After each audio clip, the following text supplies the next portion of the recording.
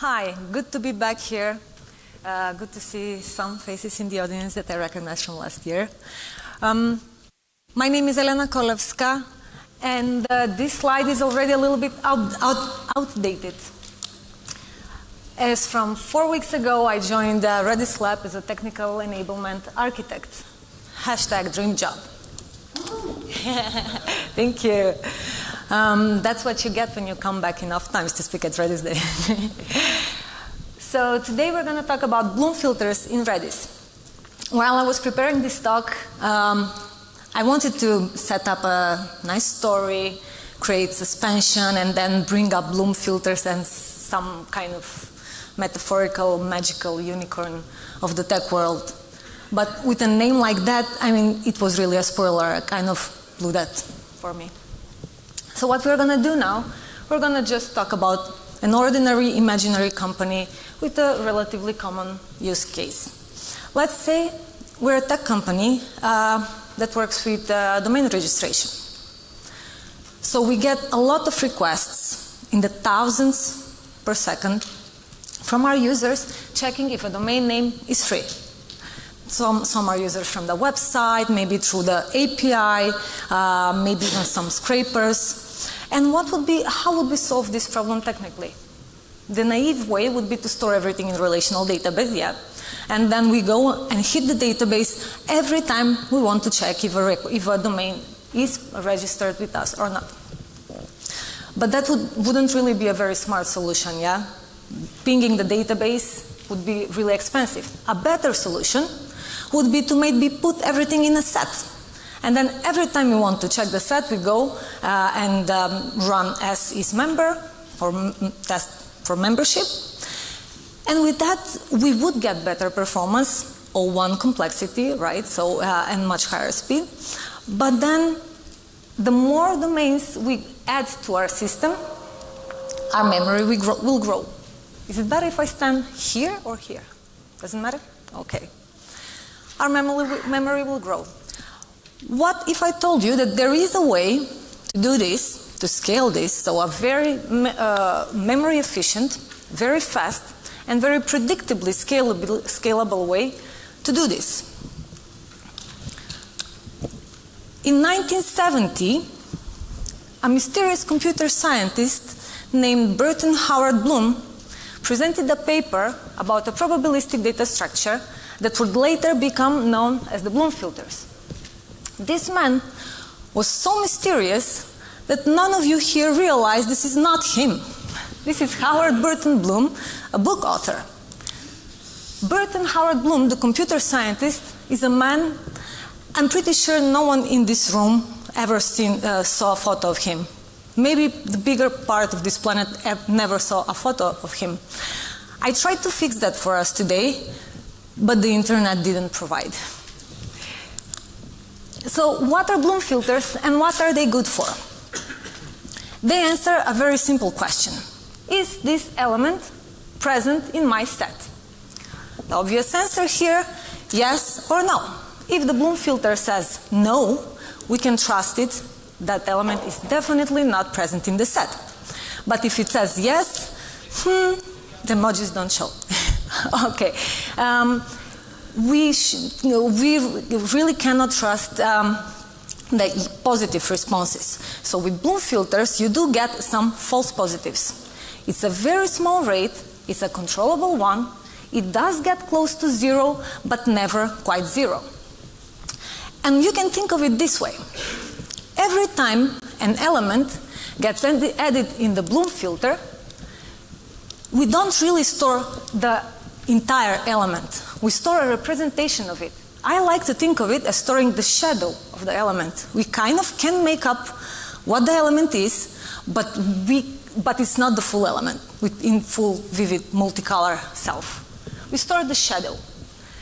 And as we keep adding elements here, we kind of can recognize different shapes made out of the shadows of these elements. And we might even say, oh, look, I see a cat over there. And that would be the analogy of our false positives made out of different elements. But if I say, I definitely don't see an element anywhere here, then we can be absolutely sure there are no elephants in our Bloom filter. And I would like to just take a moment to appreciate how deliciously well this analogy sits with the mysterious Mr. Bloom shadows. Okay, well, a data structure that does give us some good results and some results that we cannot really trust. How usable is this? Can we make that work? A bicycle with one wheel. We actually can. There are some really common use cases out there. The original use case is for spell checkers. That's what Bloom filters were initially used for. Basically, as you're writing the text, you're checking every word that you're writing against the Bloom filter.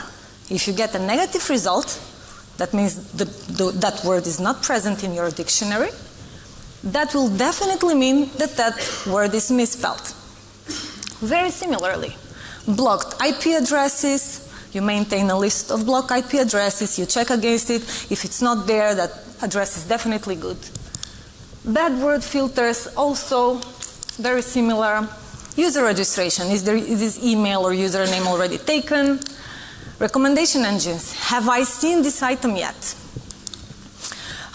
Forbidden or weak passwords, IP traceback, extensively used in networks. Have I seen this package as a router, as a network router? To generalize all kinds of questions where the answer no is valuable. So how does this work? Let's open it up and break it apart. On the data layer, a Bloom filter is simply a bit array. Every time we want to add an element, we run it through a hash function, and then we modulo divide by the number of elements in our bit array. Going back to our previous analogy, we can think of this two-step process as converting our image to a silhouette and making it a little bit transparent for the people who like analogies. And then the result will give us the position of the bit we want to flip to 1.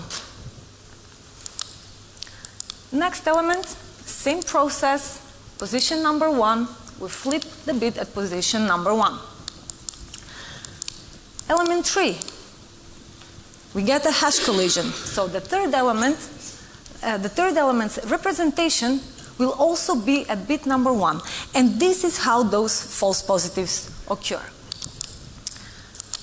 Okay, so what can we do to diminish, to lower the probability of false positives? Well, we can use a bigger array.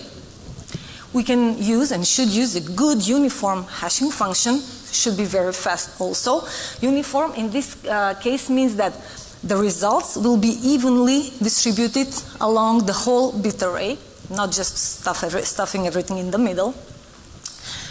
And we could use more hashing function. Instead of representing one element with 1 bit, we can represent it with 3, thus lowering the chance of collision. So let's see how would that work in this case. We have element 1, same process, hashing function. The first hashing function will flip bit at position 11. Second will flip bit at position 8. And third, position 5. Now these 3 bits are a more granular representation of the element 1. Instead we had 1 bit, now we have 3. Second element, position number 13, and as you can see now, we do get a hash collision here on position number 8. But you will see in the end that the representation of the 2 elements is actually not going to be the same because they are represented by 3 elements each. If we wanted to have a full collision, all 3 bits would have to clash. Okay, so how do we check for presence? How do we check if that element is in the set? That's what Bloom filters do after all. That's their main task. Element X, we do the exact same process. We get the bit positions we want to check, and we then just check if the bits in our bit array on those positions have been flipped. If at least one of the bits is 0, then we can be sure that that element has never been added to the Bloom array. And those are guaranteed negatives. Definitely not present.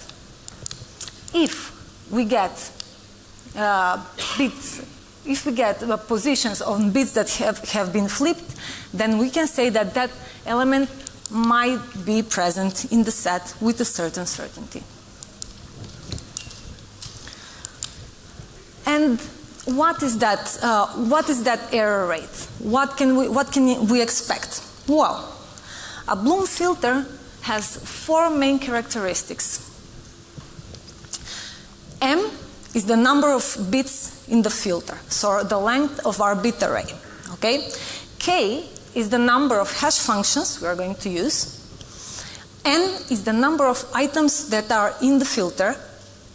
And P is the calculated probability of false positives. And this is the formula you can use to calculate, if you know 3 of the variables, to calculate the 4th. You can play around with them. Knowing one thing, you can derive the other. And usually, you will see in a moment how you should choose your variables. Let's go to Redis Bloom. Redis Bloom is a module developed by Redis Labs implementing Bloom filters, and we'll mention also a few other probabilistic data structures in the end. In Redis Bloom, the number of k is fixed, to 2. So we have k, the number of hash functions is 2, and the hash function is murmur. The outcome of the first function is used as the seed for the second function. And then, when you create a Bloom filter, it will ask you, unless you want to go with the default version that uses n of 100, if I'm not mistaken, and p of 0.01, unless you want to go with that, which is a very, very small Bloom filter. Please don't choose that. You specify n, the number of items you want to put, you expect to have in the filter in the end, and the probability you want, so the rate of false positives you can accept working with. And this is the point to stress how important it is to choose this properly, because once you set your filter, it cannot grow. If you ever fill up your filter, you will have to put another one on top of it, a bigger one, and you start adding new elements there. And every time you want to check for presence, you would check both of them, which of course adds latency. So how I like to think, by the way, Redis does do this automatically. So if you fill up your filter, Redis will always try to maintain Redis Bloom, will always try to maintain the probability you chose by stacking filters on top of each other. So how I try to visualize this, I have quite a visual memory, is if you start adding too many elements in this just becomes a black blob, and after a while you don't really, you can't really make out anything of this. You will just start getting false positives for everything. Do you see any shape? Yeah, you can find any shape in a full black image. Okay, the commands. I don't know why this is broken. This is the PowerPoint, the PowerPoint conversion. The commands look like this. When you want, very, very simple, very intuitive. When you want to reserve a filter, you go bf reserve, you specify the key name, the name of the Bloom filter, the error rate, and the capacity. Every time you want to add an element, it's bf add, name of the key, value. Every time you want to check, bf exists, name of the key, and value. And that's about it. That's all you need to start using Redis, to use the Bloom filter in Redis Bloom. Now, the Redis Bloom has some more probabilistic data structures implemented. One of them bears the name of a cuckoo bird. Do you know what the cuckoo bird is famous for? It's a brood parasite. It lays eggs in other birds' nests, and then the little birds kick the other eggs out of the nest. They're terrible. The female bird even imitates predators' birds' cry to make the other bird go away so they can go in the nest and put an egg there. They're terrible birds. And this filter takes this name because it uses 2-bit array. I'm not going to go in detail on this one. I would like to focus more on the next one, but it just kicks elements out in different arrays. And I just thought it was funny to mention that. If you want to read about the implementation, I really recommend reading the original paper. It's actually relatively easy to read and easy to understand, and it's just cool to know. Count means sketch, and this is the last one we are going to focus on. It is used to count frequency of an object, of an element in streams.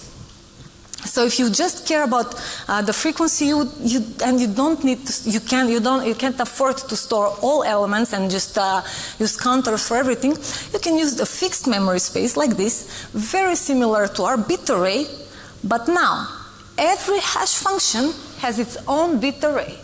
And instead of flipping bits from, its own array, it's not a bit array now. Instead of flipping bits from 0 to 1, we store a counter of how many times we've seen that element.